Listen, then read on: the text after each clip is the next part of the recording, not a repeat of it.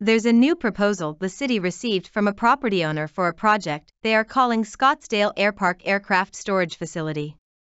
This is case reference number 13-DR 2023. Located in the greater Airpark area near 75th Street and Karen Drive. The site is in the central Scottsdale area, near the Scottsdale Airport.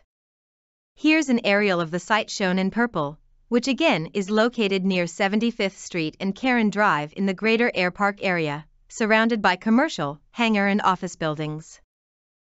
This is a bird's-eye view of the site location for the proposed project. This is a street view of the site location for the proposed project. The plans provided by the developer show a site plan, landscape plan, and building elevations for 2 new aircraft storage buildings with industrial park, I-1, zoning.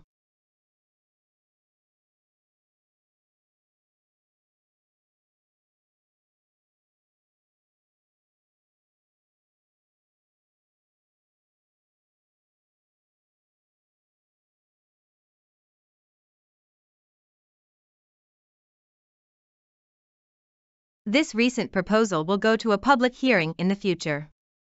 For more details or if you have questions or concerns about this project, please visit the website provided or contact the city staff coordinator to find out how to participate in the process. This video was created in May 2023 by the City of Scottsdale Planning Department.